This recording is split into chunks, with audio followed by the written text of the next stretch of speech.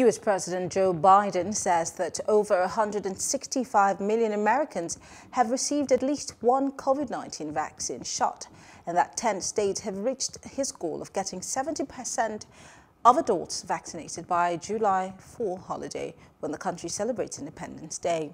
The announcement comes as Americans kick off their Memorial Day holiday weekend, roughly 6 weeks before Biden's goal of getting 70% of the adult population to receive at least one shot.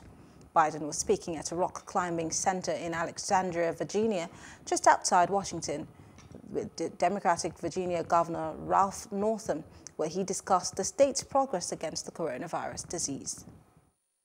The more Americans get vaccinated, the days grow brighter and brighter. But let me be clear, we're not done yet.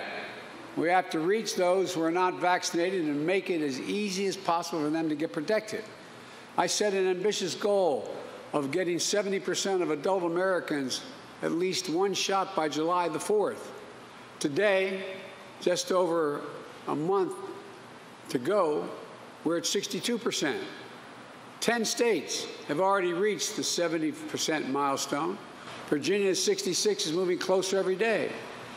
And continuing on counting on just all the help and continuing this process is really, I think you're going to get the job done here in Virginia pretty quickly, Gov.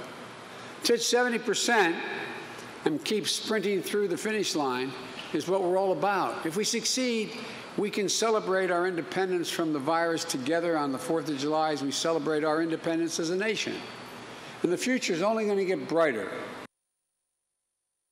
Hello, hope you enjoyed the news. Please do subscribe to our YouTube channel and don't forget to hit the notification button so you get notified about fresh news updates.